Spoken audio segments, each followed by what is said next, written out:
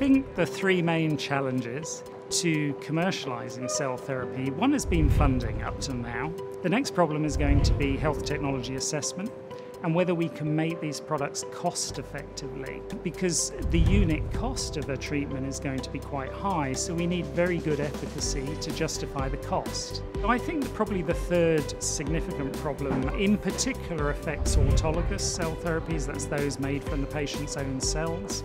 Those in particular tend to be, they're very small batch sizes, and so it's expensive to manufacture them, and it's very difficult to do that reproducibly when they're made by hand. And so I think automation, everybody has known for a long time, is going to be the solution.